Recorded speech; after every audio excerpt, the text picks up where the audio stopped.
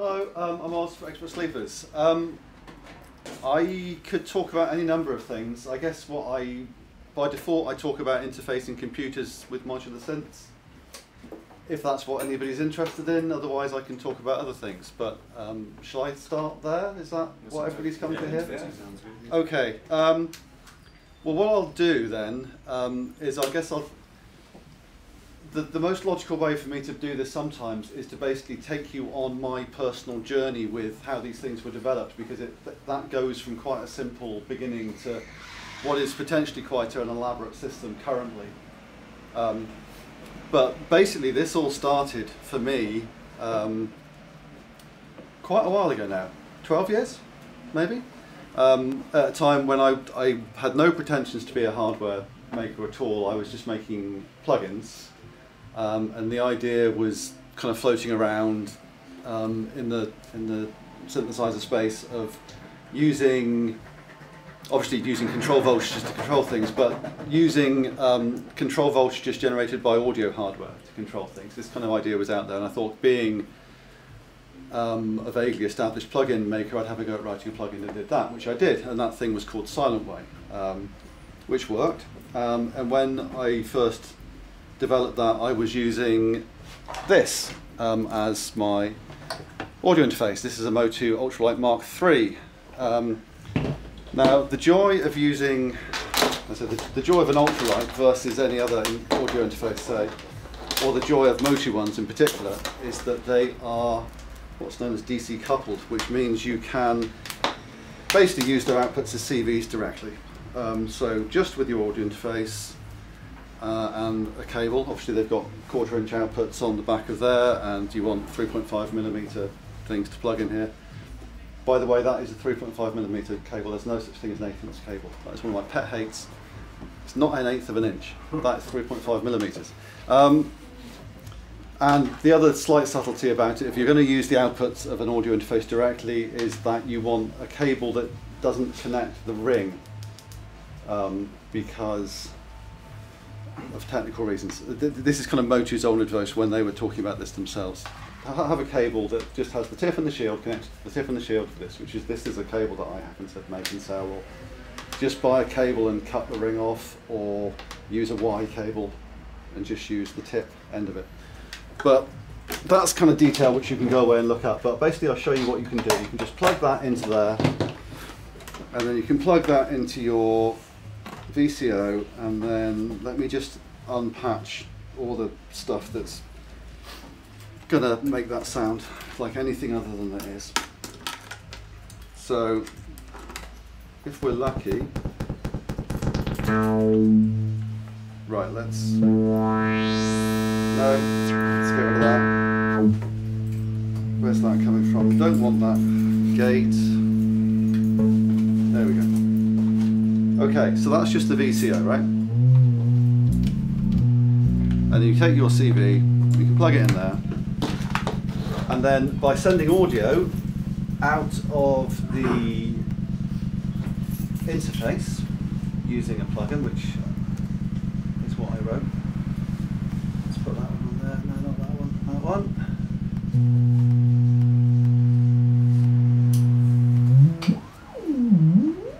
And now you can wiggle a knob in your plugin and you can control the pitch of your VCO.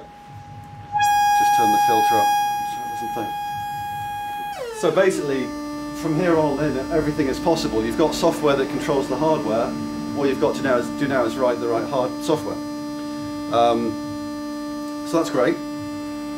The thing that was in the first version of Silent Way that makes this kind of useful in a musical context rather than an abstract context is that you really want to be able to control that in a kind of quantized, pitched way, so you can play tunes, because a lot of people like to play tunes or sequence tunes. And the thing you need for that is you need to know, the software needs to know what level to send out to get the right voltage out of here to make the right pitch here. Because of course this, not being designed for CV control, isn't nicely calibrated so you know exactly where an octave is or anything like that. So the vaguely clever bit of Silent Way is in this plugin, which is called the voice controller, and all you do is you take another output of your VCO or the output that you're using in the first place, and you plug it back into here, into an input. So basically now the plugin can listen to the synth. And then you press this button marked calibrate, and what that done, then basically the plugin runs through a series of fairly arbitrarily chosen voltages, listens to what it gets back, and then figures out the relationship between numbers in software and pitch. So I think that will work.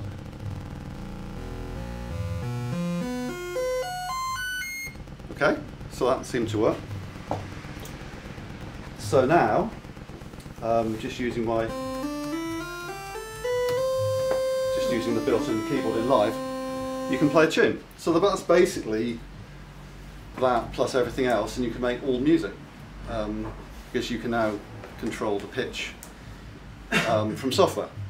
Now, I don't want to go on a huge sales pitch for Silent Way as software. It's there, it does that, it does a lot of other things as well. I could show you some of them. So, other things that you might like to have a gate. At this point I'm going to run out of cables. I'll show you that when I'm not using this, because I've only got a couple of these 1/4 inch to 3.5mm cables. Do you know if other sound interfaces would do the same? There's a partial list on my website. Basically, it's most of the Motus, the more recent PreSonus ones, and I think some of the Apollos, actually. But yeah. Did they DC couple them for this reason, or is this a byproduct of I think that's a byproduct of some decision that Motu made a long time ago for audio reasons and have stuck with, but not working at Motu, I can tell you definitively.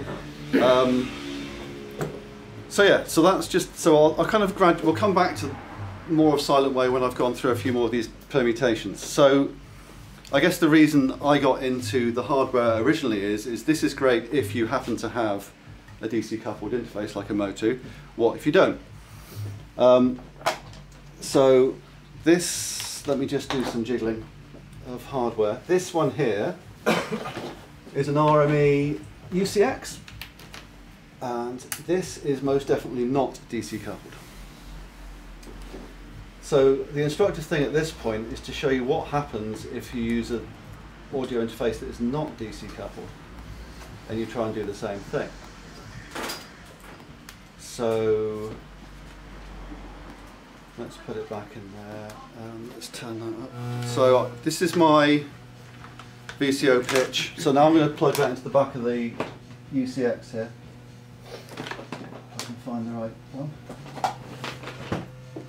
Okay, so I'm going to do the same thing, and I'm just going to wiggle this knob.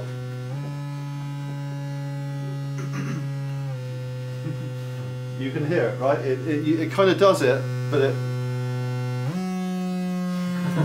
sounds like a very slowly dying cat, because it's trying to send the DC voltage that you need to sustain the pitch, but then because it's AC coupled, there's a big capacitor on the output. Basically, it's always drooping very slowly back towards zero. So you can get away with that for an LFO maybe, but you can't use that for pitch. So I guess the first hardware thing that Expert Sleepers made was a thing called the ES1, which was a solution for sending CVs through AC coupled hardware. Now I don't have one of those to show you, because that was superseded a couple of years after by the thing I made called the ES3, which bypassed the analog connectivity completely and used the digital output from the audio interface and brought that into the Eurorack. So I have, this is an ES3 Mark IV now, it's 4th iteration of the hardware. So basically, what the UCX has, which a lot of audio interfaces do, is it has an ADAT output, optical cable, which carries 8 channels of audio, and you can just pop that in to the ES3 and it gives you 8 channels of audio into the modular. The difference, I mean, fundamentally this is an audio interface. It's like, say, like the Behringer 8200 thing. It's just taking the ADAT and converting it to audio, but the outputs are DC coupled, so you can use them for CVs. and it's got a wide voltage range. It covers the whole voltage range that you can get in a Eurorack, which most things don't. So like this one, the ultralight say is about plus or minus 4 volts, which, you know, it's 8 octaves if you use that to play a tune, but it's not going to open some of your envelopes all the way or sweep a LFO widely, whereas the AS3 does a full plus or minus 10 volts. And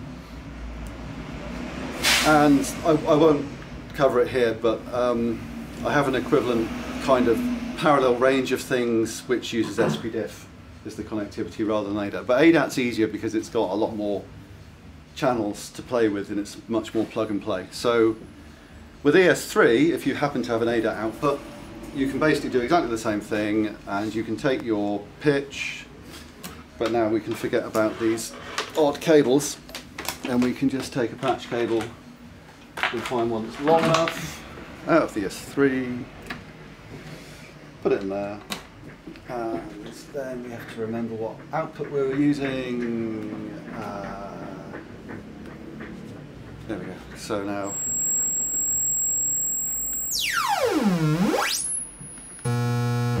and you can hear the range that I'm sweeping over is much wider now because it's covering a bigger range of the values. So now we're in control. We can send CVs out using the voice controller, as I've mentioned. You can sequence up your tunes. That will generate a gate as well, and envelopes, other elements of. Well, let's actually patch that in. Why not?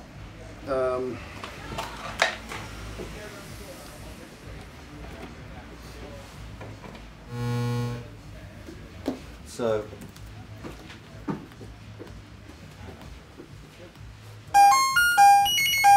There we go. Well, actually got. Okay, it's very low. Of course, I haven't calibrated it. That's why it sounds weird. Should we recalibrate? I think going for 2 calibrations in one session is. Hang on. What have I got plugged in now? Oh, it's in that right. So. Of course, I have to plug it into the input of this thing as well if I want to be able to hear it.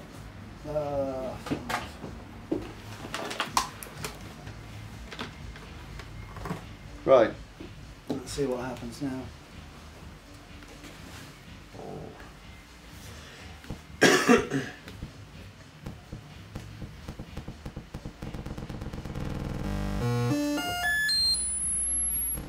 Here we go.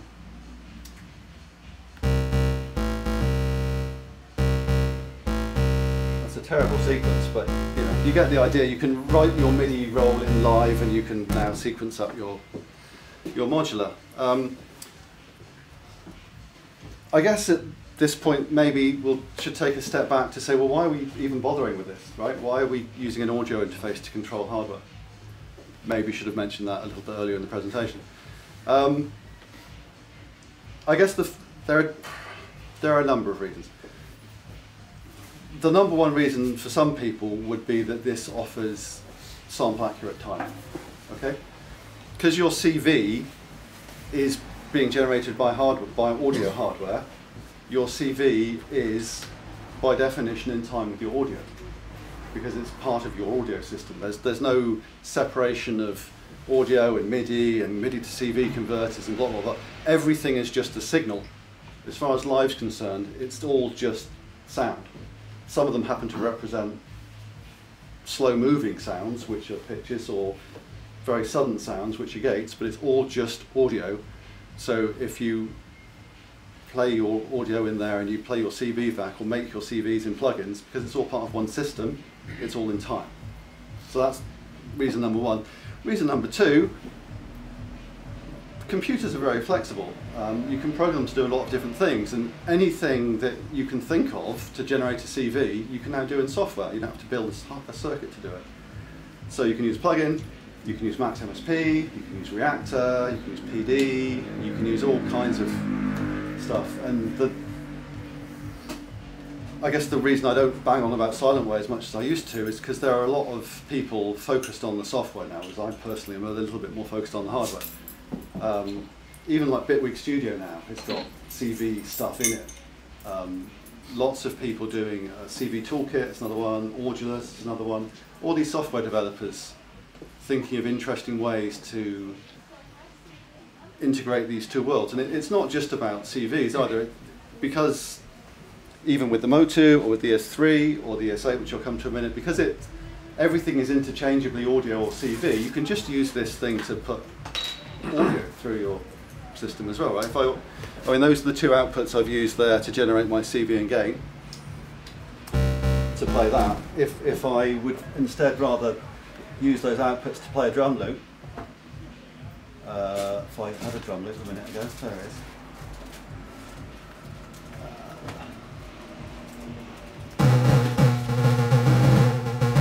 That's interesting, okay. So, that's because I haven't repatched it yet, but that's basically just sending the amen break out and using it as a CV. But if I actually take that, where's it going? No, wrong one. There we go.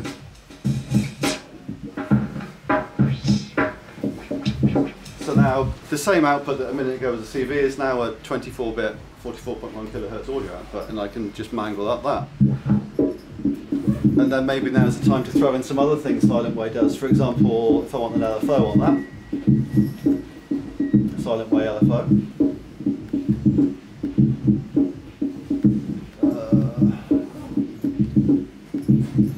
Let's get this cable. Not that cable, because that for some reason was doing something I needed. What was that doing? Oh, right, okay.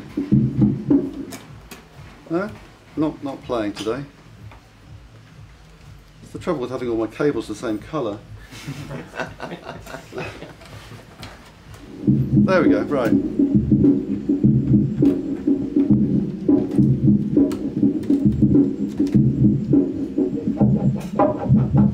Okay, so that's the software LFO. Maybe could be better, but it's a software LFO. If I want it to be tempo synced, I just choose the tempo sync button.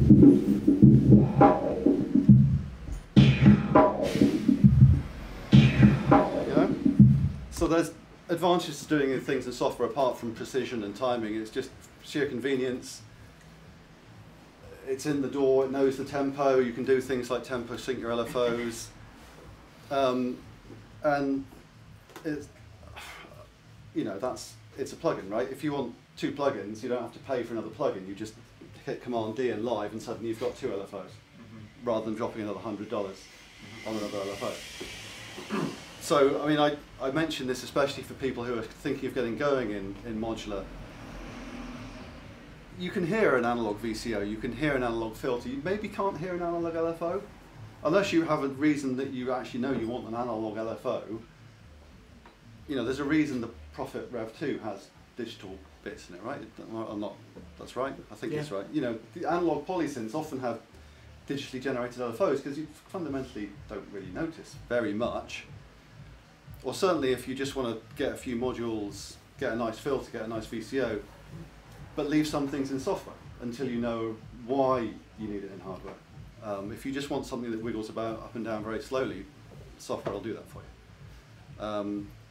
So it's a money saver, basically, as well as being tremendously convenient. What else? So there's other bits of Silent Way LFO. There's like a step sequence tree plugin. Sorry, that's my phone quacking. Turn that off. Other bits and bobs, but yeah, I've shown you the kind of core elements of that. So that's the ES3. That's the ADAT thing. Now, next to the, I'm going to kind of build up to ditching the computer in a minute. Next to the ES3, there's kind of two directions away from it, but let's do this direction away from it first. This one next to it is the ES6, which is the kind of reverse thing in that it has CV/audio inputs and an ADAT output. And this lets you take signals the other way, back into the computer. So that can either be audio, and then you've got a very convenient pipe for 8 audio signals to multi-track into your DAW, which is handy. Or it can be CVs. Now this is where it is kind of the only game in town. Whereas there are that's not working.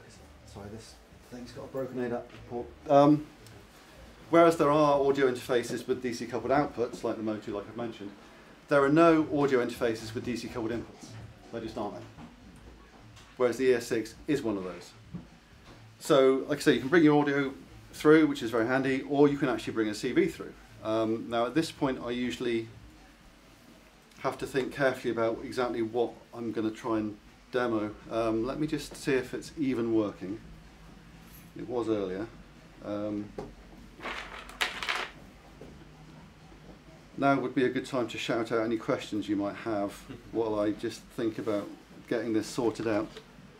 So with the idea of recording in DC coupled information, Yes. that would say allow you to record complex modulation, Yes. and then loop that and possibly send it to multiple outputs, Yes. or even during different projects. That was what I was about to do. You've completely stolen my thunder. But apart from that, yeah. So let's just set something up that basically does that, or does something similar. Okay. What I would like at this point is, okay. Well, I've got a little analog step sequencer here, right? It's a Zao Tirana. So what I'll do is I'll take my CV and my group. Do I want? No, I won't take the gate. I'll just take the CV and I'll turn that up, and then ooh, not that one. Sorry, this is the curse of trying to demonstrate more than one thing in one session. Okay, that's what I want, except what I want to do is I want to take that into there, and then I want to take that one into here. Okay, so this is my sequencer, right? The module.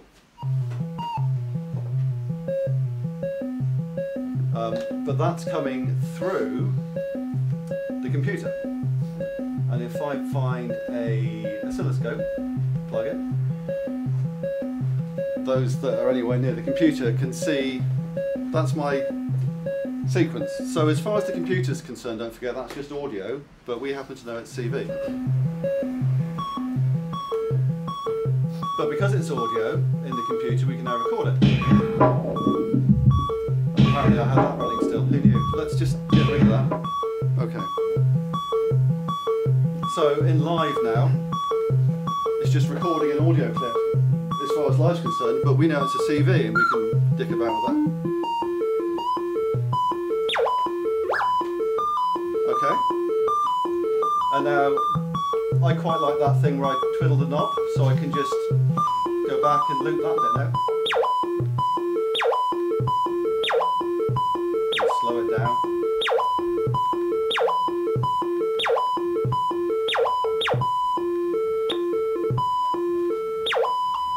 So that's live replaying the CV that I improvised, but it's just the pitch CV, right? If I want to change the oscillator, I can just take a different output, change the audio. So all I've recorded is the pitch CV, and everything else is still completely live in the modular. It's a very simple example, but it gives you an idea how the two are becoming like one big system, really. And if you think about something like Max MSP, which is all about like virtual patching, if you can have patching from the computer to here and patching from the computer back in, and everything is just the signal or audio or whatever, it all becomes one big unified system, which has a lot of potential and is a lot of fun. So I'm going to take a swig of beer because I'm dry.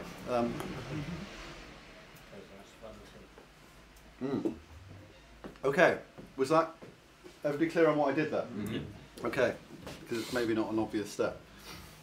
Can you just explain how that was routed? Yeah, so so it's the analog sequencer output into the ES6. The ES6 is coming into this track in live, and then straight back out through the ES3, and then the ES3 is going into the pitch. So kind of think of it. Well, it's exactly that really. So when live is in monitoring mode, when live is just monitoring the signal, then this is live. But if I just start playing the recorded clip instead, then I've got the clip that I have just now. It's just exactly the same as if you're playing a guitar into it and monitoring it through some effects and you're listening to it live, but if you record it and play back the clip, then you just get a clip of what you played. So it's the same deal. There's no latency. There's some latency, but it's, you know, it's a modern high performance, it's an RME UCX, right? So I don't know what I've got it set, but you could wind that down to like 32 samples probably and it would be fine. And the joy of, I mean, there is latency in this. Any computer-based audio system has latency, but the thing about, certainly, it's to do with the timing I mentioned earlier. As long as the timing, as long as any latency or offset or whatever is constant, you can always adjust for it. It's when things change randomly that it becomes a problem, and that's the problem with a lot of things based on MIDI or USB MIDI in particular, is that the timing is just all over the show. Basically, A, it's all over the show anyway, and B, with MIDI, two MIDI messages going down a single cable always happen one after the other. So you can't, there's no simultaneity in MIDI. There's no such thing as a bass drum and a snare drum hitting at the same time. It's always boom. And that will become even more clear, or I'll emphasize that even more when I come to the next thing which I want to show, which is the ES5. Now the ES5 is another part of this kind of digital audio-based ecosystem. It's an expander for the ES3. There's a little ribbon cable behind the back. And the kind of the theory behind that is that, say you've got a stereo, you've got 24-bit stereo audio, right? So you've got 2 times 24 bits flying down the cable at 44.1 thousand times a second, or let's say 48 because it's easier to say. So what the ES5 says is it takes those 48 bits of information and says that's not 2 24-bit signals, it's 48 1-bit signals.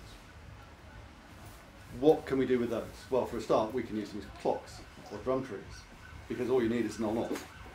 So suddenly, rather than having 8 outputs, you've got potentially a huge number of outputs,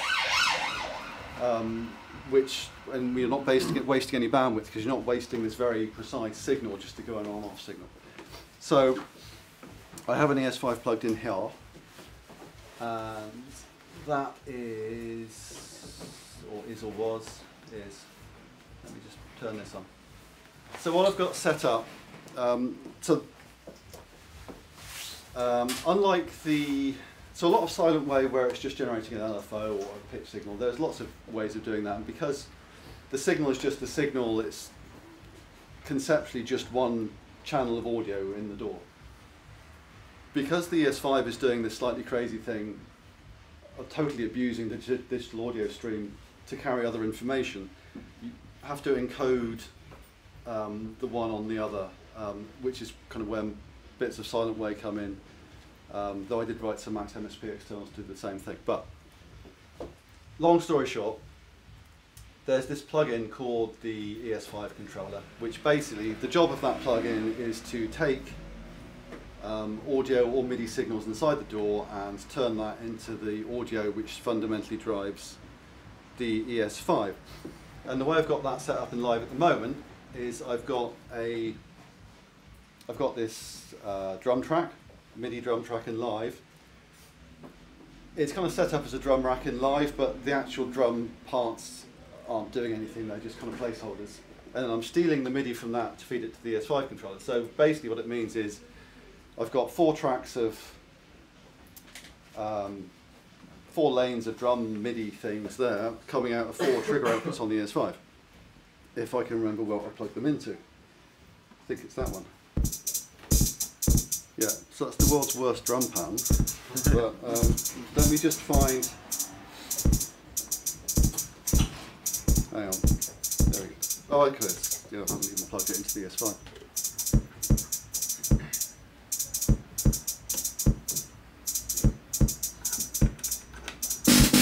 Oh, yay. That was cool.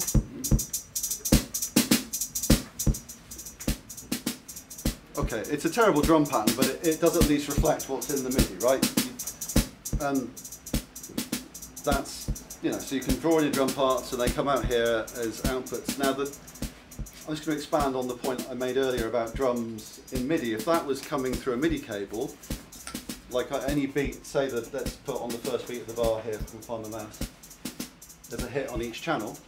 On MIDI, that would be hit, hit, hit, hit. 4. Whereas, because that's going through the audio system as part of one big 48-bit flat, those 4 outputs are exactly simultaneous to, oh, hang on, where's it going? Yeah, so like to within nanoseconds. It's like they're exactly simultaneous.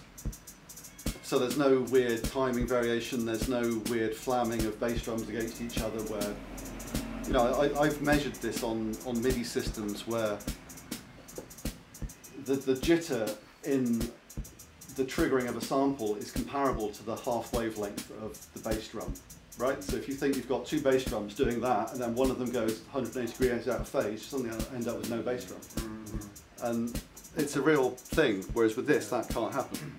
The other thing with MIDI is, if you trigger drums on MIDI, you're forced to send loads of information that you don't actually need. You have to send pitch and velocity, even if you don't need them. Yeah. So the interface is running slower, but you're sending stuff you don't need. Whereas you're only sending what you need there, you're only sending gates. Exactly. So exactly one bit of information. So that's 4 outputs. There's another handy part of Silent Way here called Silent Way Sync, and the point of this plugin is solely to generate clocks at some division of the door's tempo.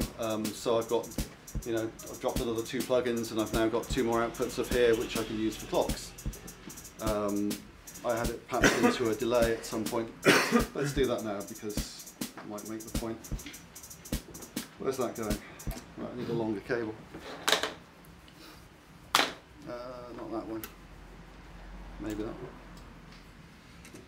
I think this one was a clockable delay. Okay.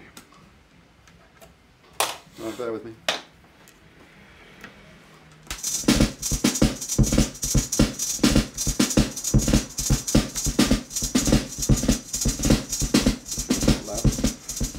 Okay, that's not in time, but let's give it a clock signal.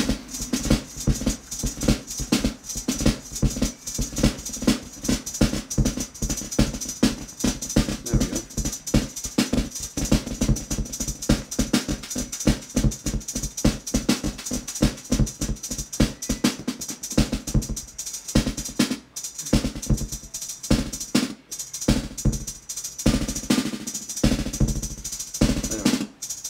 You get the idea.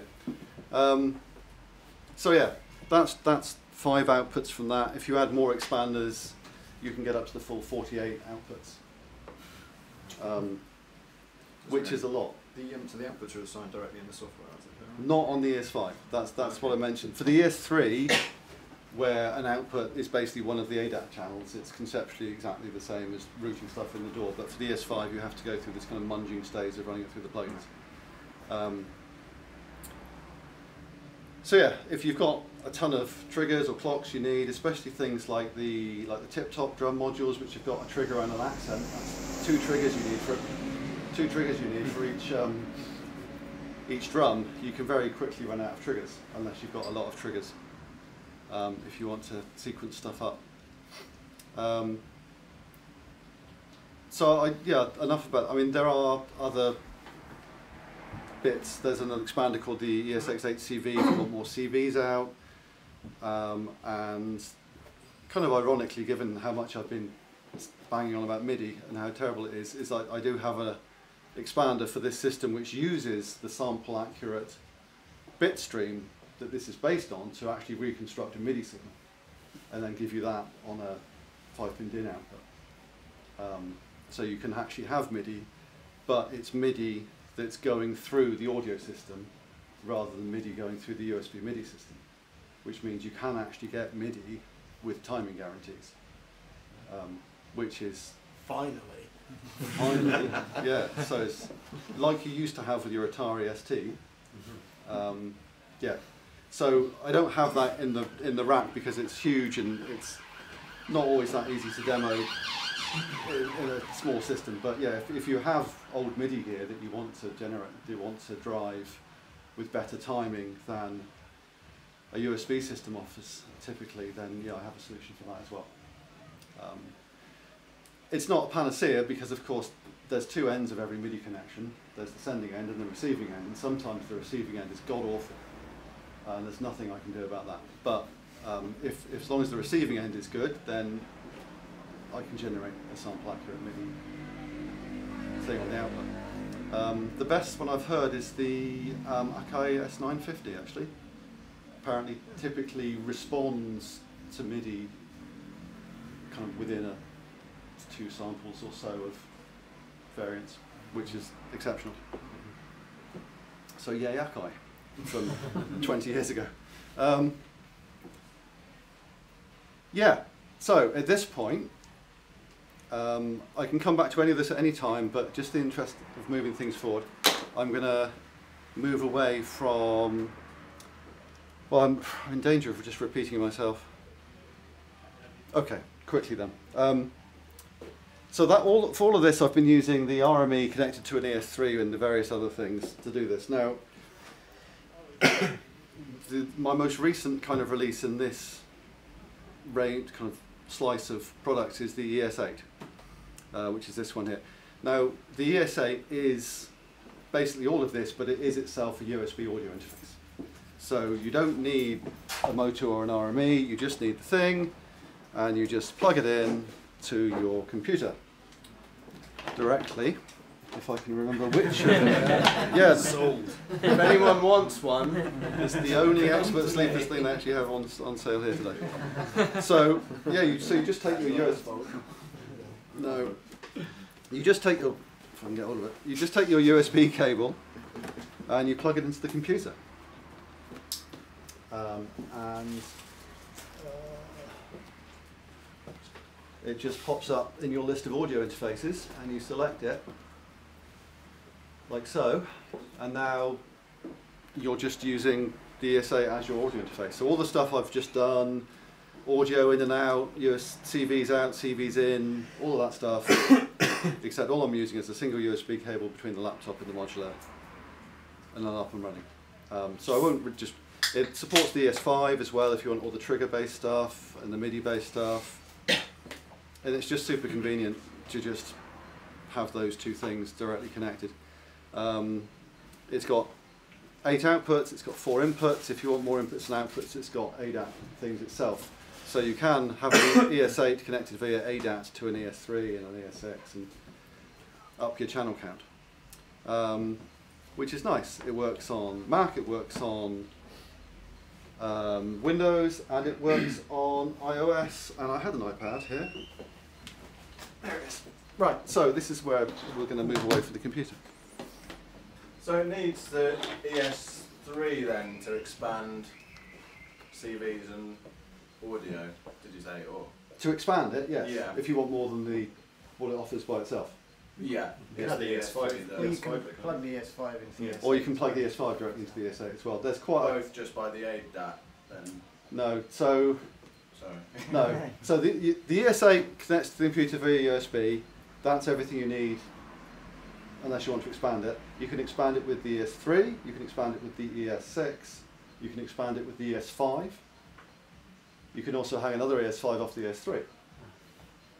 And you can hang other things off the ES5, and then you can hang the ES7 off the ES6.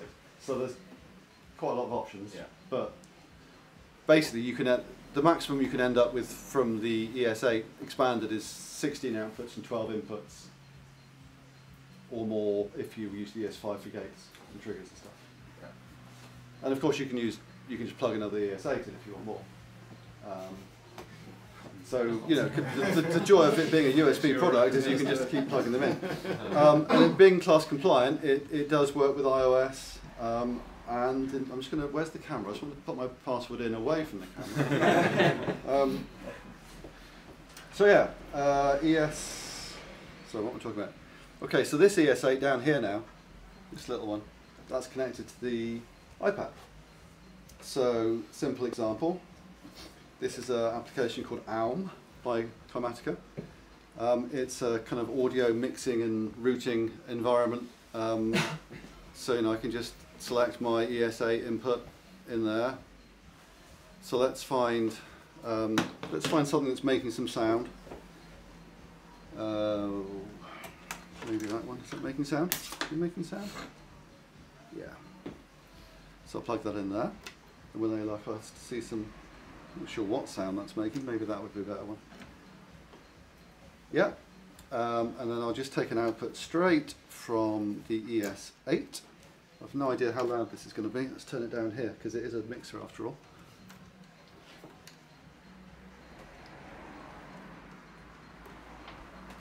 Okay, is that making sound?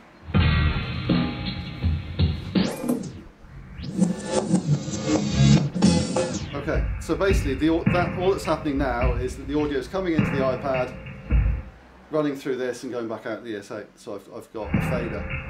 So for £500 plus another £300, I've now got a fader. Yay! But obviously it's software, right? So now you can just throw stuff at it in a crazy manner. So now I've got a delay plugin, right? Because I'm just hosting a delay or a reverb. So you can imagine you can very quickly, you know, you've got you can run whole doors in here, right? So now you've got an iPad-based environment, but with a modular interface for audio in and out, or for CVs, because there are plenty of things that do CVs in iOS as well. So, for example, Audulus is a nice one. If it loads. There we go. Oh dear. I made the mistake of updating this before I came out, and now I don't know where anything is. Okay, let's not listen to this because it's not audio. But so the guys at Audulus are great. They have an ES8 and they use it and they like it and they use it to make interesting stuff. If I can remember how to drive this. So it's kind of a little graphically modular environment kind of thing, and they make all kinds of patches in here, but this is a thing they made especially for the ES8. They had this idea that you could make patches in Audulus with CV inputs and CV outputs, such that you could basically forget you had an iPad. So once you've loaded it up, you just kind of put this over here and just use the CV inputs and outputs like you would any other module. And this particular one is a Octature LFO, right? So you've got, you can see on the LEDs, I can't think of how I'm going to patch up 8 LFOs in a short space of time. Maybe I should mention, all my modules have these jack sockets that light up, in case it's not clear what that is. Which often means I do a lot of demos just pointing at the sockets rather than actually having any audio. Red means it's positive, blue means it's negative. If it's brighter, it's a stronger voltage basically. So anything that's going red and then blue and red and then blue is probably an LFO. If it's moving fast, it starts to look purple because the two colours blend together, and you've got a fair bet that's audio or a very fast LFO, or, you know, it's a great way of visually debugging, if nothing else, because you say, oh, what the hell's that doing? Oh, it seems to be a gate or a LFO or a trigger. So that's fun. So yeah, Audulus is one. What's another one I've got? Moore's Modular is another nice one. It's, you know, these, if you're more familiar with things like Reactor or whatever, you know, think of it as Reactor on an iPad. It's, you know, you've got things with patch cables. Can I remember how this one works? This is quite a nice one actually. I'm just going to take a moment to actually connect things up to make that do something. Okay, so what this one is, okay, so that's part of this patch. Basically it's taking a clock from the modular, which is just this LFO here, if I can speed that up. Okay, so that's my clock. It goes into the ESA, it appears here, it goes down to this clock thing, which sequences up these trigger things, which trigger these little guys in the software, which are making that drum sound, and the drums are getting mixed and then sends this audio back out of the ESA. So it's a kind of hybrid CV audio patch there. And then there's another slice of this, which is doing, what's it doing? I don't even know where that's going now. Not that one. Bear with me. Maybe it's that one.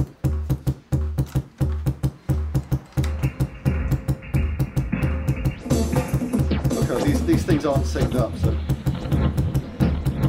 let's have something a bit more textural.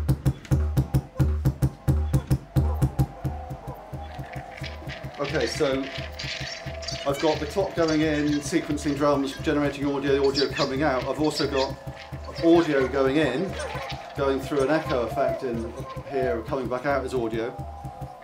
And the other thing I didn't mention is that these little sequences that are sequencing the synthetic drums, one of the triggers is coming straight out the ESA.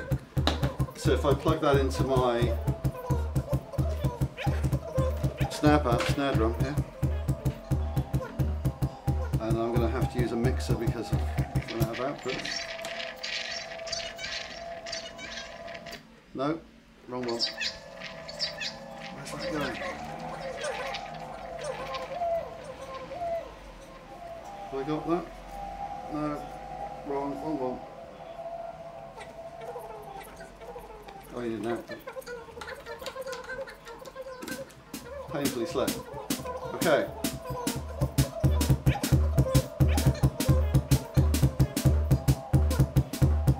Okay, so let's just slow that down a bit. So that's the iPad drums, and that snare is being triggered by the iPad, but it's this module here. So that's not a very slick demo, but that's it just becomes one hybrid patching environment. So that's the ES8. I could equally, I did plug that into there as well.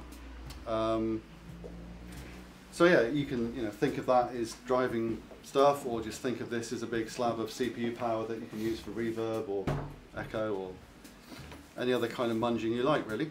And it's just hanging off your modular. And I think that's about the limit of what I can talk about succinctly in terms of integrating modular and computer, which could take me on to talking about things nothing to do with those, or we could stop there and have a talk about integrating modular and computer. Is there any questions? Is there anything thought about doing it in VR so that you can have VR representations of all your modular gear? And as a disabled user, actually the accessibility of that, so I don't have to move and I can drag everything I want to me instead of having to move along walls of stuff, would be just insane. And then if you've got all the access, then to just turn the box over and just then start doing all your wiring just straight out in VR would just be immense for someone like myself. Yes, so that's outside of my scope. I can mention there's a company called Live in VR, is it? Which is Ableton Live in virtual reality. Oh really? They had it down at Point Blank in the summer. I think they're touring around the country at the minute trying to sort of build up some sort of presence for it, because obviously you need quite a large VR system to use it. But it's basically a session view in Ableton in VR, but that's just about as limited as it is. But I use session view quite a lot to control my modular, using like a launch pad and an ES8 and some other bits.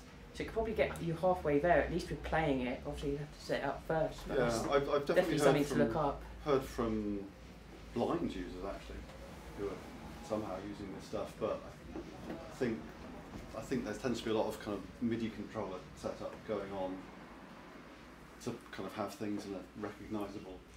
I might have that completely wrong. I've just been emailing with these people, but certainly there are ways of setting up kind of MIDI interfaces, which is, as it happens, another thing I make, but I haven't got there yet. But in terms of, I don't know, that sounds interesting. It does. It's not something I could personally take on. Because, I mean, it would be great from where I'm sat for all of the guys in Eurorack to be kind of aiming or heading somewhere along that line, so that you can get so much access, and you can even then access all your studio while you're away. You know, you can literally just plug straight into your home studio wherever you are, and just flipping your device over. So if you've got patch points on the back and things that you need access to, you just grab it and turn it over, and you can see all the stuff on the back, and you can plug it back in. It would be a really interesting way, I think, to be able to give access to a whole range of different users and a different way of using it. Yeah, I can certainly see that would be moderately straightforward for an entirely software-based product. I think having that work with stuff that is intrinsically hardware might be quite challenging, especially like real analog stuff, because anything that you want to access, certainly access remotely, you've got to then digitize the inputs and outputs, which is arguably completely taking away the whole point of it being analog in the first place. But something like VCV Rack, for example, which is possibly something I should mention, there are software modulars nowadays, like I've talked about kind of Max MSP and things like that, and tools and modulars. With things like VCV Rack, there are full-on, like here is this, but in software systems, which are kind of interesting. Using your product would be like perfect. Exactly, and there's a YouTube channel, a guy called Loopop, made a very nice video demonstrating exactly this, which if I have a minute later I'll find the video. So he did the video really nicely. Somehow he'd obviously edited the video quite carefully, and he had his part of the screen was his physical modular, and then he had obviously a screen capture of his virtual modular, but in the video he'd arranged it to be one row of his hardware modular, so when you first looked at it you thought, you didn't think he actually had any software in there at all. Yeah, you were saying it was like quite cool to just like try certain modules and before buying and so that's, and the ES8 works particularly nicely in VCV Rack because you can just kind of drop in a module in VCV Rack and tell it it's an ES8, and then you have these patch points between the software and the hardware. Yeah, it's worth a look if you're interested in that stuff. And yeah, he touts that as useful in its own right. In the same way as I was talking about Silentway in the beginning, it's a great way to see, like, do I really like this module? Well, let's just try a software version of it and see if I get on with that. And then if I hate it, then I won't go and buy it. But if I buy it, it'll probably be better in the hardware. Maybe. And Might you be can load 20 versions of it. Well, you could load 20 copies of it, exactly. So there's things to be said for both. I personally like analog stuff. I like digital stuff that is, because a lot of these modules aren't analog, right? I mean, really, these are old school stuff, but certainly all my things, by their nature, of digital audio things, they're digital. The Disting, which I'll waffle about later, is digital. That's digital. Loads of modules that are really popular nowadays are actually digital, but the interface is analog, which is what makes it fun. And I would never, I went through a phase of making all my music in the box, and I do it in both, and I think there's a happy medium, but everybody has their own way. Sorry, I'm philosophising now. Give me one beer. Anything else on hardware, modular, software integration before I just start? Is there any way of getting like an audio pulse to become a clock for your modular? Yes.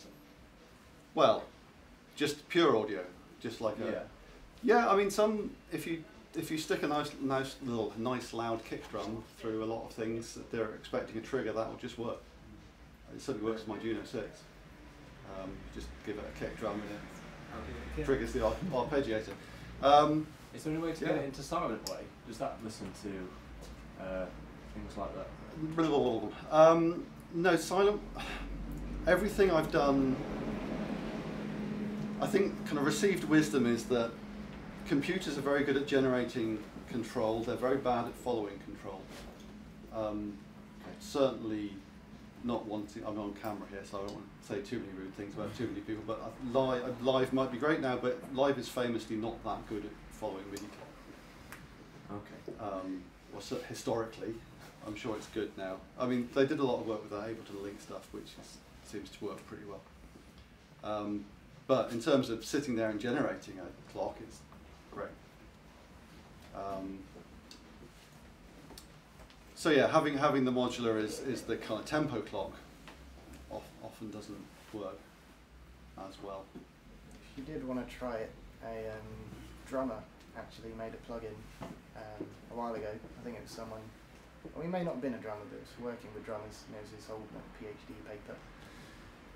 Can't remember the name of it off the top of my head, but it's a Max for Life plugin you can get off the Ableton website, and it analyses rhythms and syncs Ableton's clock. And is that the James Holden thing, the like humanizer thing? No. There's a video with Adam Beatty from Trap Tigers or something using it. But yeah, it's a device you can get off Ableton's website, released through their website. The Max. Yeah, so it's a Max device and it analyses incoming audio and syncs Ableton's tempo with it. If it can follow a drummer, it can likely, sure as hell, follow a simple kick. I have tried using it with other musicians to varying rates of success depending how sloppy or... I guess it also depends as to what you're... When I think of sync, I tend to think in terms of exactly repeatable exact sync, such that you can do multi-pass recordings and everything lines up. If all you want is to do a gig and have the computer play something that everybody considers that sounds pretty much in time, then yeah, that's probably a lot better. You know, because you can get away with murder live. Basically. Yeah, it depends what music you're making as well. If you're making kind of big evolving textures, then it doesn't maybe matter quite so much as if you're making very tightly quantized techno. Yeah. So, okay. But yeah, computer as master is certainly an easy proposition.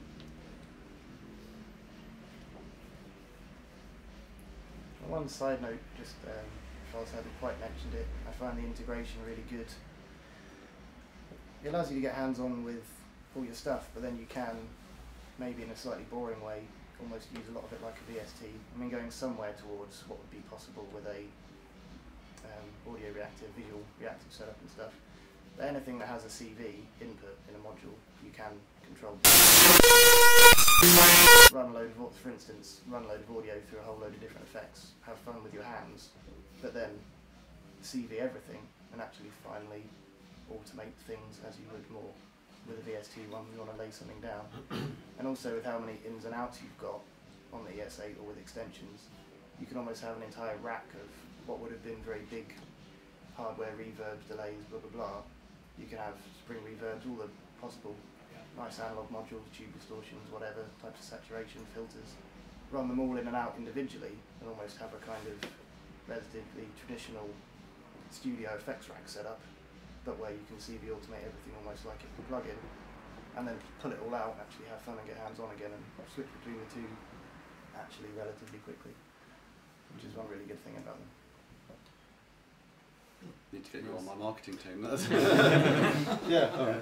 I've personally found from using, because we keep an ES8 in the shop rack at all times, and I found from having to do kind of try and avoid doing the whole kind of left to right door composition of things, so it's a lot of live takes, so and there's elements in that you want to be the same every time, so that's just basically like an Ableton sequence, and you can just run that out and it will play the same thing every time, as opposed to, I don't know if anyone is kind of experienced using like a linear sequencer or like a Eurorack sequencer where it's all very slider based, and trying to get back to your original sequence from what you end up with is hell.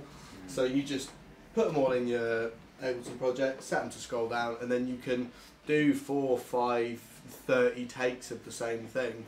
And then you can control the parameters on the front, but still have all of the backing is rigid all the time. And also 4 inputs, so you can actually multi-track modular. and then mix stuff afterwards, because everyone knows there's that one bit when you rag the resonance a little bit too hard, and then it goes really square for a tiny bit, and then you got to kind of do the horrible automation thing, and it's just not. So, yeah. I have to say, like ESA, because I've only just recently dipped my toes into modular, and it's allowed me to keep modular as an extension of the computer, and that's been perfect for my like kind of entry into the modular world by being able to automate parameters on hardware. It's just fantastic for that. It's like a perfect bridge into this kind of world from working entirely in the box. Just really great. We've all gathered here to tell you how good you are. I appreciate this. So yeah, I mean that I guess that it mirrors my. That's why I did this stuff, right? It's because I wanted to use it fundamentally. So that's how I've worked on and off. Now I have also done stuff where I've just got a modular case, and that's also fun. It's nice sometimes just to turn the computer off and play. So I do have a couple other modules I'd be very glad to tell you about if anybody's got more time. Can you do anything like funky sort of rerouting it to itself? You know what I mean? Yeah, well that's the joy of cables, right? You can plug a cable in anywhere. So I'm not quite sure. I mean, to what end though? I mean, what should I try and do? You know, it's a modular. Like using your software to kind of do funky, weird things that you won't be able to do. Yeah. I mean, yes and no. I mean, at the end of the day, the software can do a lot of stuff, but as I've just said, a lot of the modules are basically just software hiding behind a panel, and they can do the same thing. Whether it's as convenient or flexible is up for grabs, really. Software on a computer is extremely flexible. Software running on hardware is typically, I don't want to generalise, but it's probably running faster. I mean, any proper DSP is, is processing every audio sample as it comes in, whereas on a computer it's batching it up into blocks of samples, so maybe you're not, I don't know, but it's all becoming a bit of a blur, what's hardware and what's software, to be honest. Yeah, and it's, once you put a control surface on the computer, so the computer has a physical interface to it as well, then it's even more blurry. But there's still something about staring at a screen which is either good discipline or horror, depending on how you're feeling on that day.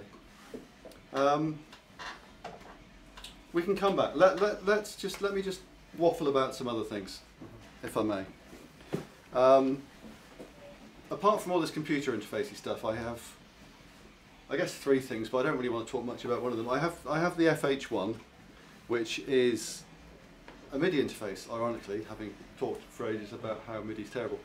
The great thing about MIDI is that you can pick up a MIDI controller for really not very much money, and they're really good, and they're really useful. And you can plug, if you've got the right interface, like the Expert Sleeper's FH1, you can plug one of these in, and suddenly you've got all these faders and knobs, and more importantly, the faders and knobs are here and they're not underneath all these cables. Or you've got a keyboard, and then you can like play tunes and stuff. So I'm not even going to plug that in and demo it. Suffice to say, it's there if you just want to plug MIDI controllers into your modular and not have a computer anywhere in sight. It's really handy for that, and it does a whole bunch of stuff, from simple outputting a fader as a CV to polyphonic MIDI to CV conversion, and other stuff. You can plug a PlayStation 4 pad into it as well and kind of get expressive with that. So that's quite handy. But the two kind of completely non-computer based fun things I do this thing called the Disting. I've got 7 of those here. Still not enough. Just for reference, this is my gigging case I've got on Modular Grid. There's 8 Distings in that. It does a whole lot of stuff. It started a few years ago now. The original Disting did 16 different things, It basically had one knob to choose which thing it did, and another knob to control something, and 3 inputs and 2 outputs. And it was kind of fun. And the latest one is the Disting Mark IV, which the last count does like 70 odd different things, I think. With a lot more control than the Mark I ever had. It does kind of basic CV stuff, like really basic stuff like CV adder and multiplier. And it has some VCOs, and it has some LFOs, and it has some kind of pseudo-random CV generators and trigger generators and Euclidean pattern generators. But because under the hood it's kind of embracing this whole, well, audio is just a CV really, and CV is just an audio really kind of mentality. It does a lot of audio stuff, like that delay I patched in just a minute ago. That was the Disting being an echo, but a clockable echo in a modular, and it does reverbs, and it does phases and choruses, and it does other tape delay, and it's also got a micro SD card on it, which means it will play back samples or MIDI files, and it can record audio as well onto the SD card. In fact, in my live case there, that little Disting on the end, right next to the output module, is permanently in record mode, so I can just record my gig as I play it, right there in the modular, which is handy.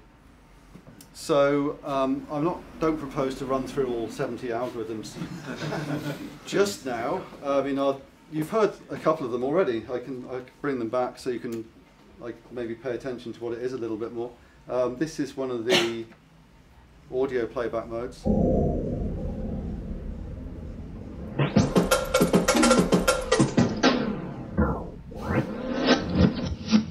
What's up with me? Both, and one we intend to win.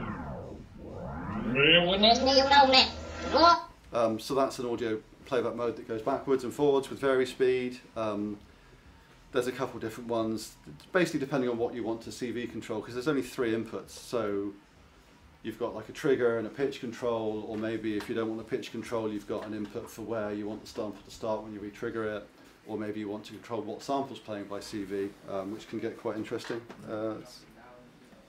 In which case it's quite similar to the radio music, if you ever used the radio music. What's that doing now? Seems to have gone to sleep.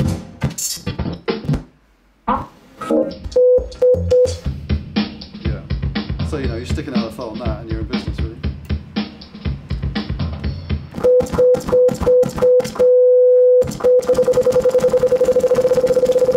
Maybe not that.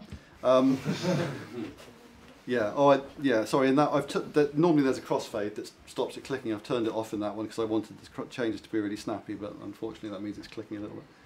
But so yeah, there's a bunch of different ways of playing back audio. There's one of them's got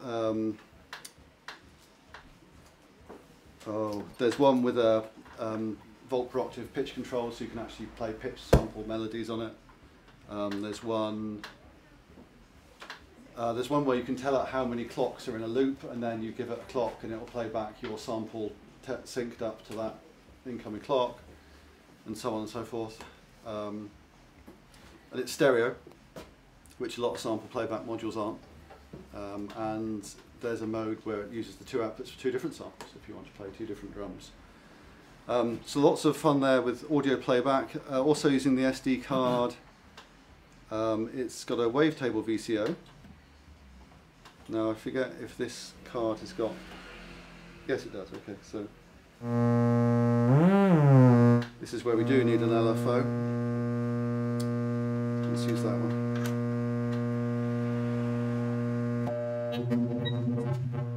There we go, nice wavetable sounds.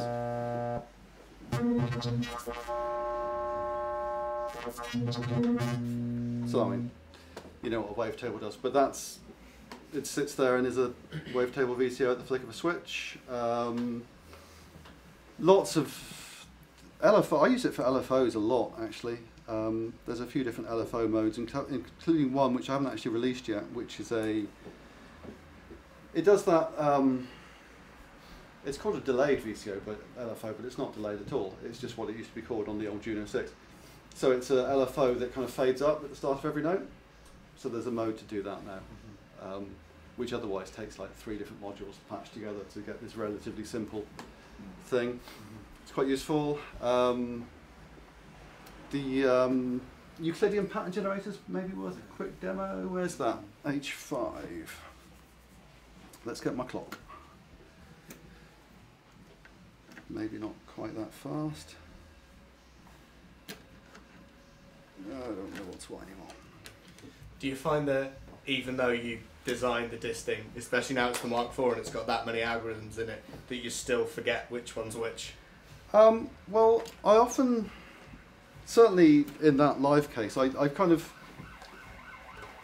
I just tend to leave it, like one Disting becomes the LFO for a week. And then once you know that's the LFO, you don't necessarily have to keep reminding yourself how an LFO works, right? So you just, yeah, it's not that bad, really. I mean, it sounds overwhelming, but if you just decide, oh, today I need an LFO, I'll patch in the LFO, and then once you've got the LFO there, I mean, it's only got 3 inputs, so it's not that many different things to remember. So I don't find it to be a problem. Certainly not once you've practiced a setup, or set something up and then got it straight in your head. I'm just trying to set up this dual Euclidean thing. Where's that going? Not there. Yeah.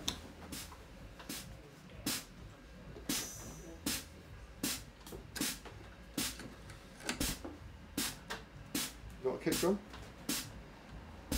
Don't know what I'm listening to now. Why is that not firing? I think it's just because this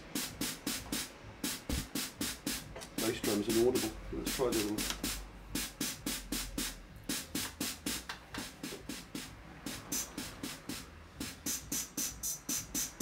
Okay, there we go. Okay, so I don't know if you're aware of the kind of concept of Euclidean patterns generally. There's a mathematical algorithm for most evenly distributing a number of steps, a number of pulses and a number of steps. So say you have 16 steps in the sequence and you say I want 5 steps distributed within that 16-step sequence. There's an algorithm for determining where they go with the largest average space between them. And it turns out that these patterns are fundamental to lots of kind of African and other rhythms where you kind of divide a number of steps into a number of pulses and have the same thing going. So basically what this mode on the Disting does, it takes in a clock and then there's one on a knob and another on a parameter for choosing the pulses that you want to split that into, and it gives you 2 trigger outputs, which I'm using for those 2 drums there. So you do a pitch, like an arpeggiator kind of thing, like a Euclidean rhythm. Do you know what I mean? Maybe, okay, but I'm not sure. Right. What? So you don't? Yeah, I mean you have to trigger drums with it, I guess is one thing. Yeah. So yeah, so sometimes what I've done, I was saying earlier, I had a whole, in fact, in this particular setup I was using the other day, this thing was dedicated as a dual Euclidean generator, and that was for triggering most other things. So, say for example, if you let's say you take, I'm just trying to talk and think of a coherent demo at the same time. If you set it up to make 5 pulses in a 16-part rhythm and then set a sequencer to be a 5-step sequencer, then you've got this kind of nice 5-step rhythm going, but not kind of hard to explain without actually doing that. Let's do, well, I could do that very quickly. Let's set up a CV. They've only got a 4-step sequencer, that's the trouble. But it'll make the point.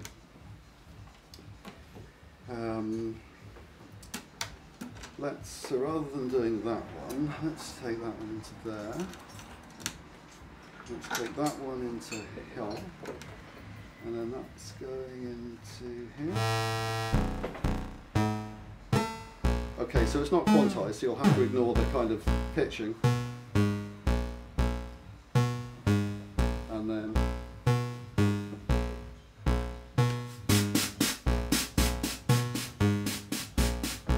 so that, if I count, it's a 16-step sequence, so if I put them both down to, no, not that one. So now they're both just going once every 16, right? And if I put that one up to, sorry. So now every 16 I've got one drum and 2 notes. Or if I could go for 4 drums and 2 notes, which is pretty dull, but if you put them to odd numbers, say, I've now got 5 drums and 3 notes.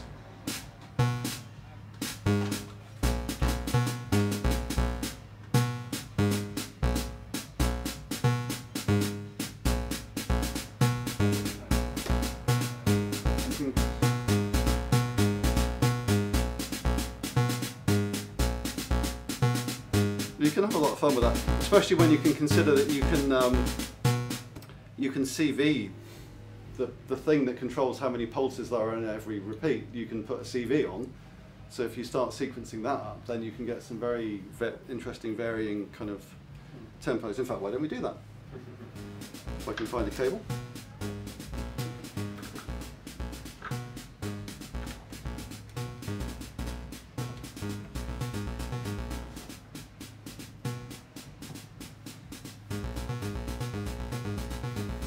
Okay, maybe the LFO's got a little bit too much range there, but no, not that one.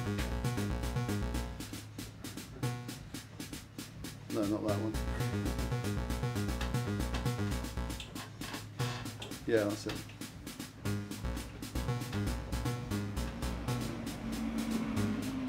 Anyway, that's Euclidean rhythms. It does kind of pseudo-random sequence generation as well, which is another particularly easy one to demo, which is why I'm mentioning it, if I can remember where that one is. 6. In fact, this one's already set to do it. So if I take my clock into that one instead, take my pitch from that one into here, take my gate. Where's my gate? Where is my gate? There. And I still can't hear anything. I can't hear anything. I turn it down.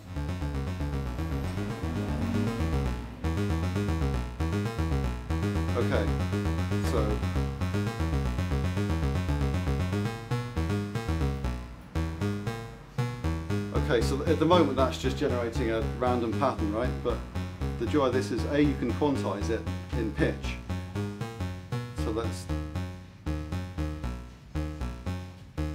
So now it's just using a triad, or now it's just doing octaves and fifths, which is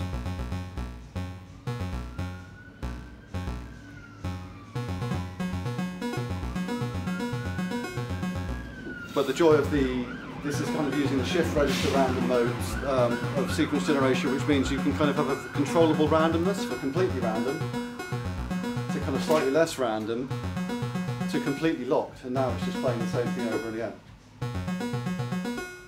So this is very similar to the Turing machine if you've ever played with one of those. So this is kind of a fun way of just mucking about until you get a sequence that you like, really.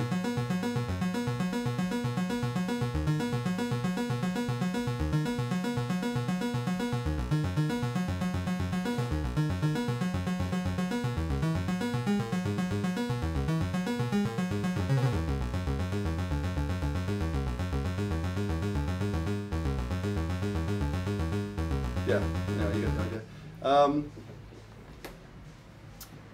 Yeah, let's choose, somebody shout out an algorithm. How about reverb? Yeah! Let's not have that. I don't know even what that was. Where's that? Right, where's reverb?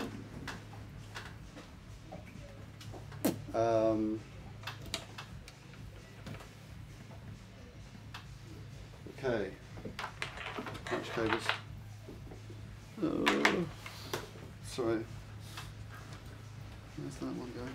No, not that one. Let's try that one. Is that open source, so you can write your own stuff for it? It's not open source, but it is open in as much as, and not for the Mark IV yet, but for the Mark III and the Mark II. There's some code on GitHub, which is a kind of hello world. which basically gets the thing up and running and says put DSP here, and then you can write your own code for it. And people have done that. I haven't done that yet for the Mark IV, through lack of time as much as anything, but I do intend to do it. So yeah, underneath it's basically a microcontroller and an audio codec. So you can just write code and have it do stuff, which is basically how I have fun. It's like Friday afternoon, right? We've done some real work, let's put another mode into the Disting. And it's good fun, because all the heavy lifting's done, all the kind of hard stuff, you just have to kind of put in your stuff that makes sound. And it's good fun. So what do you write that in? C. In C.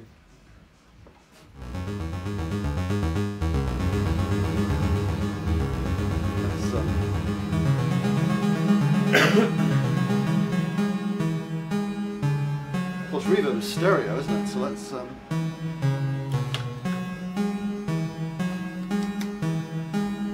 get left and right correct.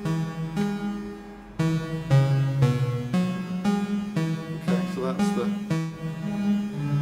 that's just dry, wet.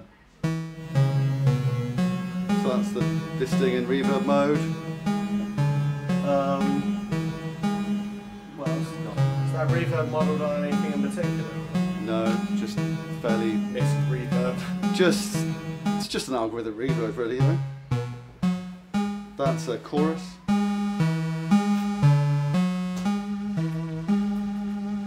Analog chorus emulation. I forget what there's a parameter on that. What does that do?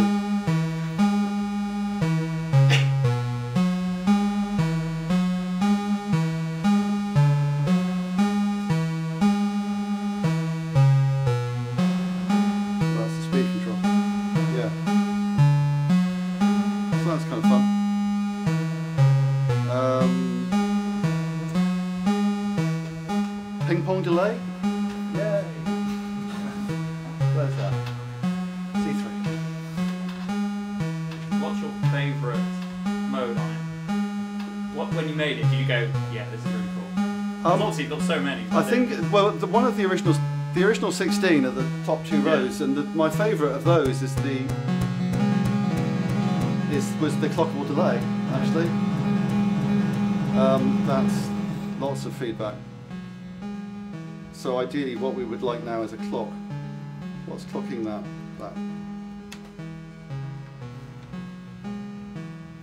And then set the multiplier.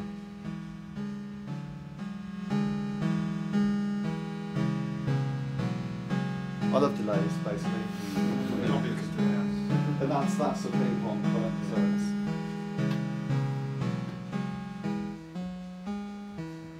that just sounds way better. So yeah, it does a whole load of stuff. There's a load of useful envelope generators as well. It's a good one to have in a small system because there's a lot of functionality in a small space, but it also maybe you think, oh, do I want a random CV generator in my modular? Let's see how it is, and then if you found you enjoy it, then you can maybe go out and buy a random CV generator that takes up 20 HP rather than 4. It's a good test bed, but it's genuinely useful in its own right, and it's not dear. And never in stock. It's also never in stock, but there's a reason for that. It's not because it does 70 things in 4 HP. It's not in stock because people want to buy it, which is nice. So cheers to that. So any one of those things that you'd like me to demo, I will come back to. But before everybody loses the will to live, I want to mention this other module here, currently buried underneath a pile of patch cables, called the General CV. Which is my most recent effort. Now I'm just gonna tidy up some of these cables because I'm finding it hard to figure out what's going on. And I'm just going to plug the speakers directly into the stereo output of the General CV. So anything you hear for the next few minutes is straight out of this module, okay? Nothing else. So the General CV is this. what it is the unholy wedlock of a general MIDI synthesizer chip and a CV to MIDI converter. So the inputs are all CVs, and there's knobs and a wee screen, and what comes out is all audio, really. So it's just purely a way of making sounds. Now it can be as plain and uninspiring as you think general MIDI would be, which is maybe not the place to start, but I just want to kind of make the point that if you just put, turn up, there we go. So there's a general MIDI piano sound.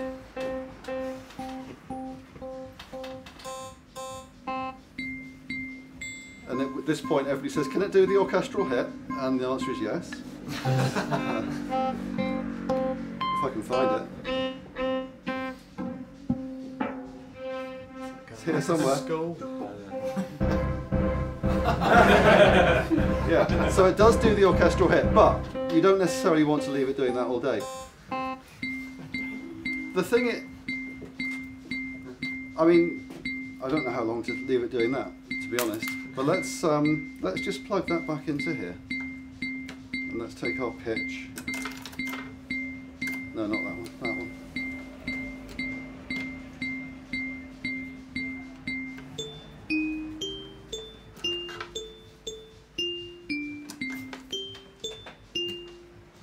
That sounds like Big Ben there, doesn't it? Okay.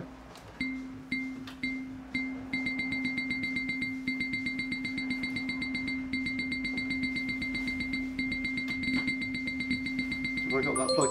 There we go. That's sounding more interesting, and it's got built-in effects, which is starting to sound a bit more interesting.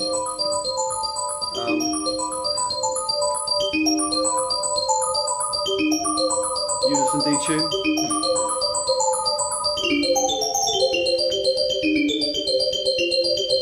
Sustain.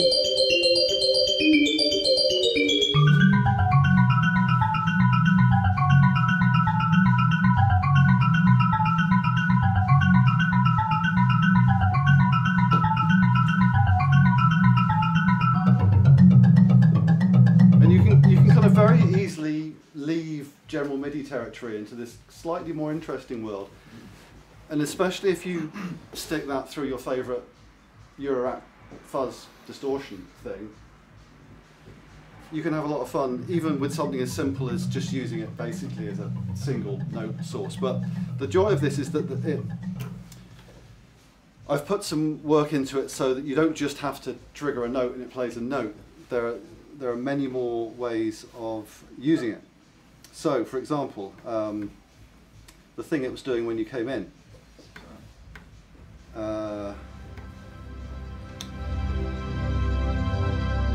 Chord mode. So this is where you give it a CV and it gives you a whole chord.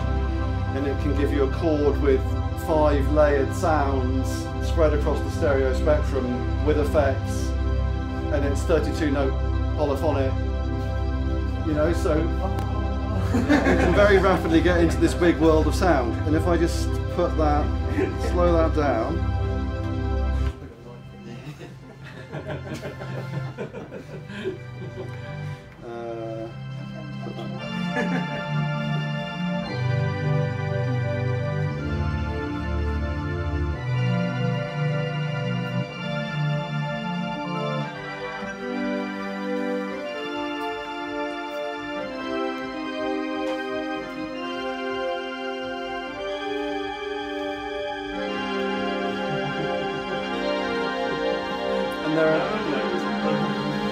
It all goes on this. There are the CV inputs for the chord shape, for the pitch it's based on, for the inversion of the chord, all that stuff to make, you know, this is like, again, not a very Euroracky sound, it's a huge wall of chord. It's useful for that. There's there's a kind of related mode to that, which is an arpeggiator, where it plays that, but arpeggiating it. There's a couple, let me see if I've got any presets saved, because if I have, that'll save me some setup. don't know what that is. I'm very bad at naming presets. I get very bored after about the fourth character. That's another chord. Right, let's just go back to basics.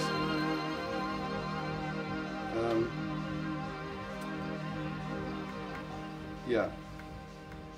Okay, so another mode it has is kind of Risset or Shepard tone generator mode. So a Risset tone is one of these.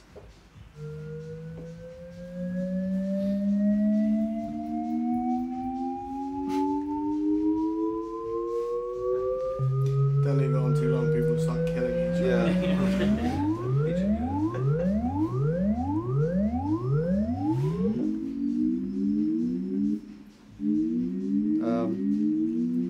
Which, you know, put a gate on that and you've got a good riser for your house track. But again, you've got loads of CV inputs over that to kind of make it all one device, does it? Yeah, everything. All I've got is stereo out of the module, stereo into the speakers. Okay. So that's all you're hearing. So again, LFOs just bring everything to life. If I can find an output.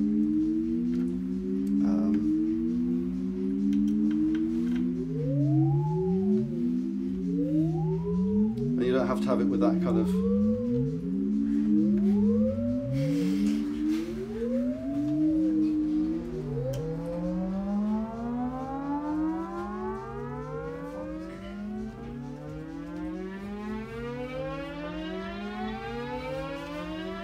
That's Shepard tones. The other opposite, the other one is no, not that one. Not that one. No, that's down. There we go. So this is the version where you've got discrete sounds.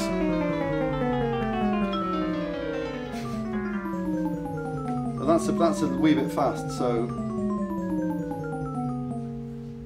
but that's clockable, right? So if you want to have that in the context of a modular patch, you might want to, where's it gone? No, not that one. Is it that one? There we go. So that's fairly, it's just going down the way, but you can also put a scale on that. It sounds lovely on a pentatonic.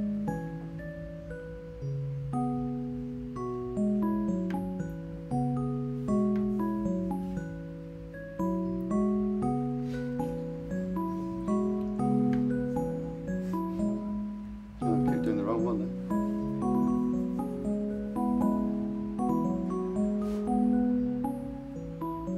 Anyway, you get the idea, and it's a whole lot of sound sitting there in quite a small space.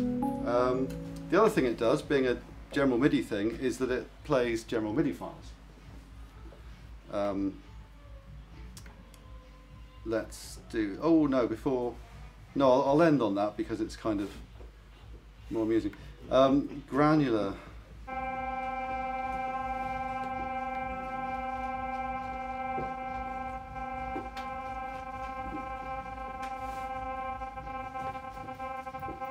So this is a mode, I mean, I guess you're vaguely familiar with granular synthesis, where you take tiny chunks of sound and synthesize something from them. This is kind of takes that approach, but rather than taking chunks of sound, it's just spewing lots of notes at the general MIDI chip.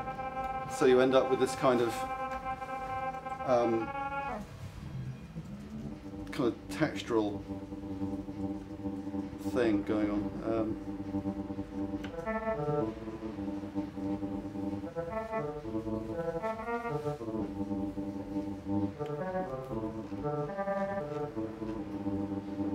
Can get quite interesting, especially once you start. Not that one. Put a bit of pitch, motion on.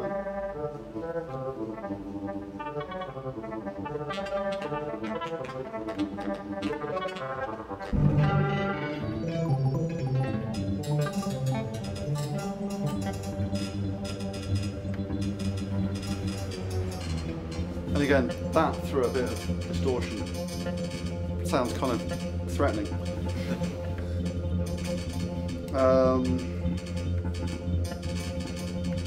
Right, general MIDI file playing. Where's it gone? Ooh. Oh, there's. I'm not going to demo them now. There's modes that let you access the drums on the general MIDI chip, and there's one mode that basically you have 9 drum triggers, so you can set up a full drum kit and trigger it. Let's give it a clock. Not that one. Not that one. Is it that one? Sorry. I've forgotten how to use my own thing here. No, don't do that. What are you doing? There we go. Okay, so that's just the general MIDI drum loop I've downloaded from the net, right? But it's clocked to the modular. I can change the tempo from the LFO, and I can sequence up different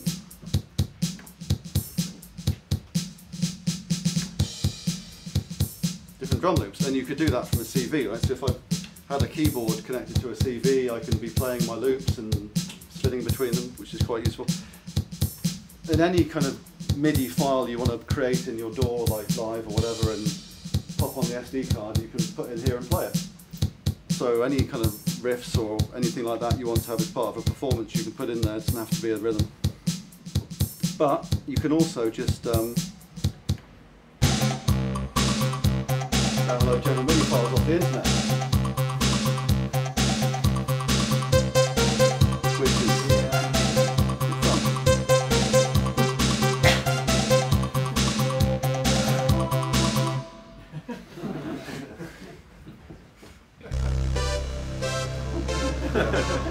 So, I mean, I guess it's kind of, you wouldn't necessarily do that, but that's all that synthesis power is there, right? All of this polyphonic, multi-timbral drums, reverb, everything, it's all in there, if only you could get it. So my job as the module designer is to make it so that though there are algorithms that turn CVs into MIDI to harness all this power that's there, and you don't have to play this song, but it just gives you an idea. It's quite frightening what it how can much do. that sounds like an OBX actually. Yeah. I mean, these files back in the day, people put so much effort into these general MIDI tracks. They sound great. There's real attention to detail. So I will do that. You may or may not want to do it, but you can create MIDI files, right? So you can, if you want to create some big abstract masterpiece and spin it in from a card, you can totally do that. How do you get the MIDI files? There's a micro SD card just here. Yeah. I'm losing the will to speak. Any questions? Or do you want to break out into slightly less formal standing talking mode? When's Disting? I mean, when they're coming back into the stock, you should be early next week. Cool. Yeah. There's I believe the metal work arrived, and that's always the last stage. Bolting the front panels up. Fantastic. Yeah. So yeah, should be back in stock very soon. When the general CV is in chord mode, what control do you have? So you've got the root note, but then are there other control voltages? Yeah, so you've got, well, I guess I should all of the algorithms have between like 5 and 40 different parameters, which you can access through the knobs, but you've got complete control over which parameters are matched to the CVs. So by default, there's some mapping that it loads up with, but you can change that. So if there's something you particularly want to CV, you can.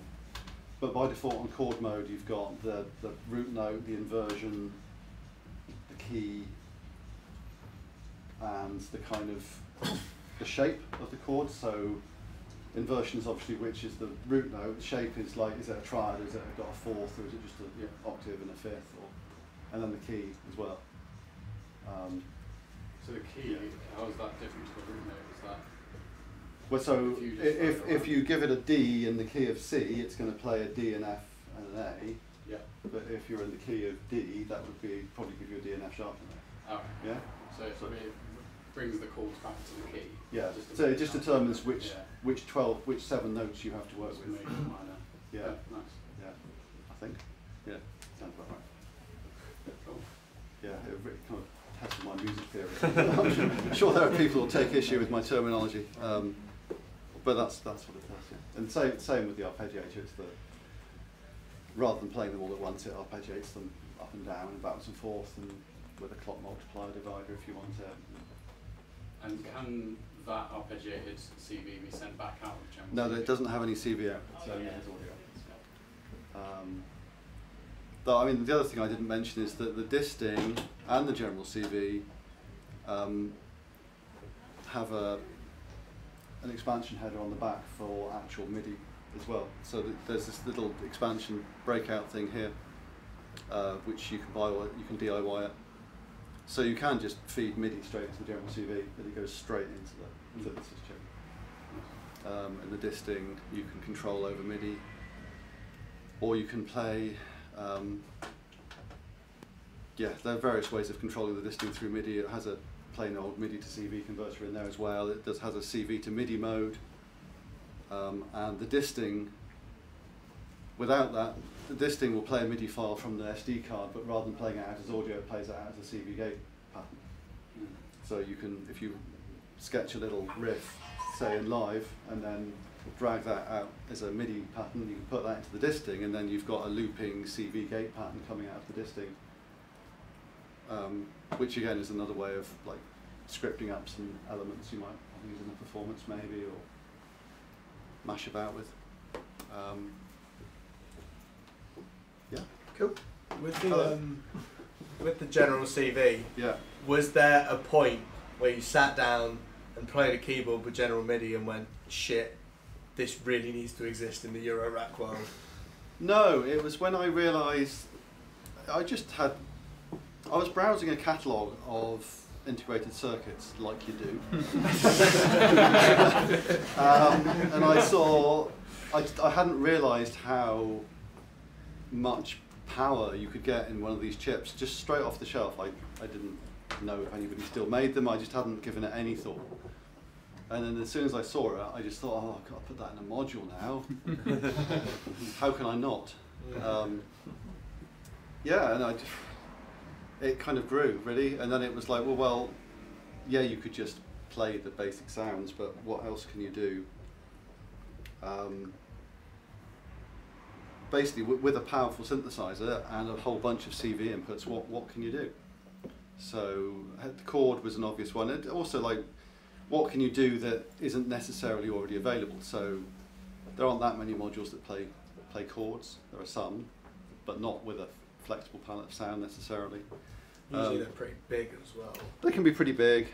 Another mode this has.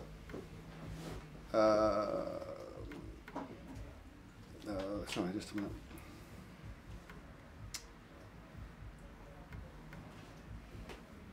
What am I looking for? What am I looking for? Oh yeah, like additive mode. I gave it an additive mode where basically additive synthesis, right? You take the different partials of a sound and blend them together to get a different sound. And it turns out that one of the general MIDI sounds is pretty much a sine wave, and there's 16 MIDI channels, and they've each got volumes. So if you have each MIDI channel playing a sine wave at the right frequency, and you pitch bend them to exactly the right frequency, and then move the channel volumes up and down, you've got an additive synthesizer. So I did that. Which again, let me just make it not sound like that. No.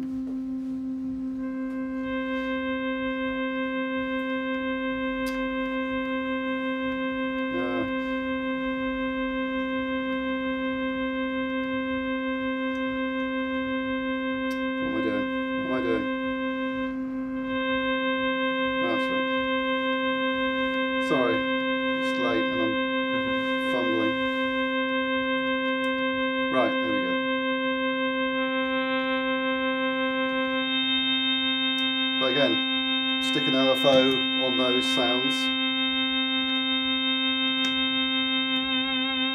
Maybe not that one.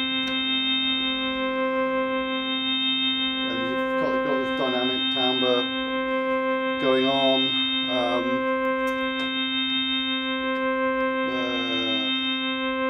What am I looking for? What am I looking for?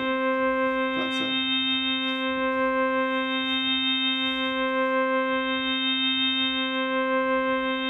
And then if I put that on it as well.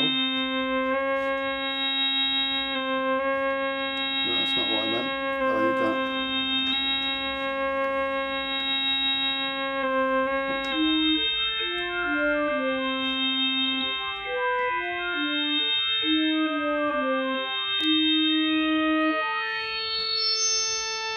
So what's happening there is it's every time it gets a new note, rather than completely switching all 15 partials at the same time, it's stuffing them one at a time. So you've kind of got these notes that are blending together through their harmonic spectrum. If that makes any sense. Let's just.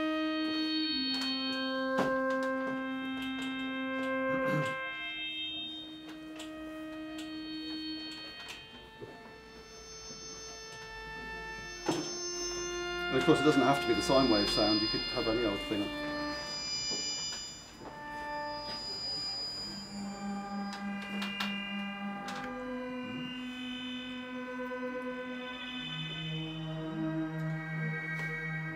Interesting Hoover kind of sound.